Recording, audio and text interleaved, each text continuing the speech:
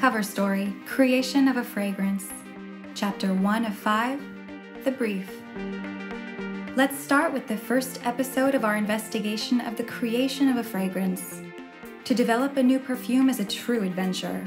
Such a time-consuming task of pure creation requires a character both sensitive and precise, delicate and tenacious. Starting right now, our investigation will take us through the whole process, from brief to bottle, and each step will be the opportunity to meet the many players in this quest. Today's topic, in the first episode of our exploration, is the brief.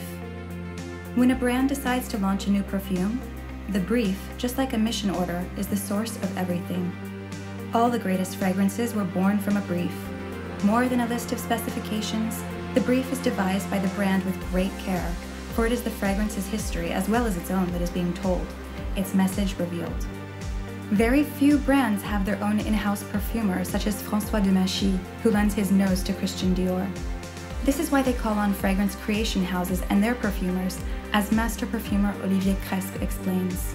Donc il y a une compétition interne au départ entre parfumeurs, puisqu'on ne peut pas non plus soumettre 36 notes, donc on est obligé de se limiter, de travailler une note, 2 notes maximum. On a à peu près 5 ou 6 parfums qui sont montrés à nos clients.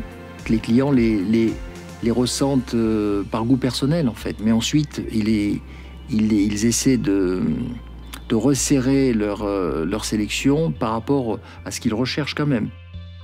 The brief is there to steer the perfumer's inspiration.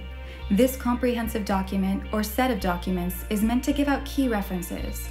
Such references may be words, concepts, images and sounds, cultural testimonials or sensory hints, emotions and universal values.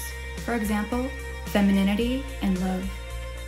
J'essaie d'emmagasiner comme dans une espèce de réceptacle des idées que j'ai pu puiser dans la nature ou dans une forêt ou en mer. Ça peut être n'importe où. C'est un peu mystérieux. Puis tout à coup, ça doit jaillir et voilà, il faut mettre sur papier cette idée figurative en ce qui me concerne et essayer d'en faire ensuite un parfum portable et d'en faire un beau succès. The brief, however, is not intended for the perfumer only. It is the sheet music followed by the whole development team. Always under the authority of the brand, the real conductor in the creation process, perfumers, packaging designers, advertising copywriters all work simultaneously at the crafting of an olfactory tale. And now it has begun. Creating a new fragrance is a complex but how very rich experience.